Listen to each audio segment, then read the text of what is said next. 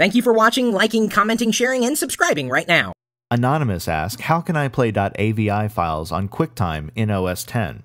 Well, Anonymous, there are many ways to go about this, and some of our viewers will immediately recommend programs like VLC, which are a solid option, but there are several ways to easily allow you to play these videos natively on QuickTime without having to install another player at all.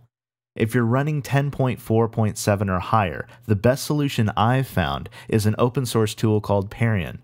Parian is a virtual Swiss Army knife that adds a multitude of codecs to QuickTime's arsenal. Parian supports many file formats including AVI, DivX, FLV, MKV, GVI, VP6, and VFW.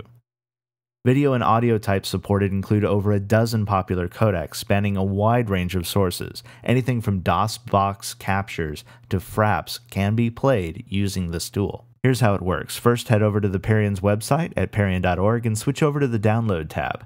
Click the download link and the installation DMG should save very quickly. A single click will mount the DMG and begin the installation process. All you have to do here is double-click parian.prefpane on the left side and your system preferences will pull up, allowing you to choose between making the tool usable by just one user or everyone. My wife loves to watch movies, so for the sanity of our home, I allow for everyone. Once you've made a selection, you will be asked for administrator password twice. Once will install the program and the other allows it to make changes to your system. After you've done this, Parian is installed and ready and you never have to deal with it again. Your video files will now play natively in OS X without a problem.